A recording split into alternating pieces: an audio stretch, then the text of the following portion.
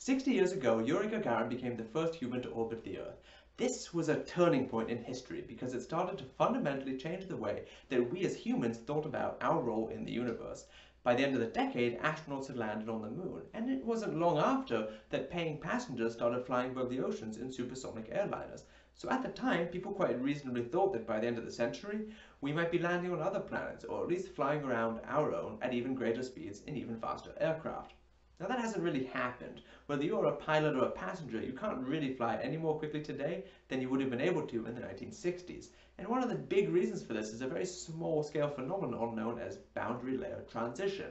So what is a boundary layer? Well, imagine a jet flying through the atmosphere. It might be tempting to think that the jet just pushes all the air around it out of the way and that's that. However, in reality, a small amount of air sticks to the surface of the jet due to friction. That thin layer of air, that's what we call a boundary layer. We know from many years of observations that boundary layers typically start out as smooth, organized flows, but eventually transition to become chaotic and unpredictable or turbulent.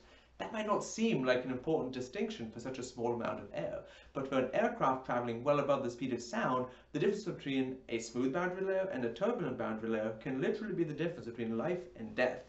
The reason why is that a turbulent boundary layer produces vastly more heat and vastly more friction on the surface of an aircraft. So trying to design and build a high-speed aircraft without understanding the physics of the boundary layer can mean that the aircraft literally melts or disintegrates in flight. And whether you're a pilot or a passenger, that's a pretty big deal.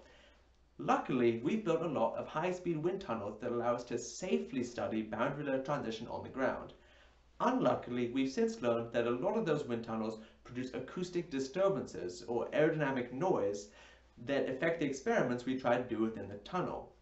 The noise doesn't just make it difficult to measure what's happening, it fundamentally changes what's happening because, as we've learned, high-speed boundary layers are intensely susceptible to the kinds of acoustic noise produced by the very wind tunnels we're trying to use to study them. It's a brutal irony, but what it means is that a lot of these high-speed wind tunnels aren't quite as useful as we might like. Luckily, we might be able to make them a little more useful. My research uses advanced computer simulations to study the effect of wind tunnel noise on wind tunnel experiments.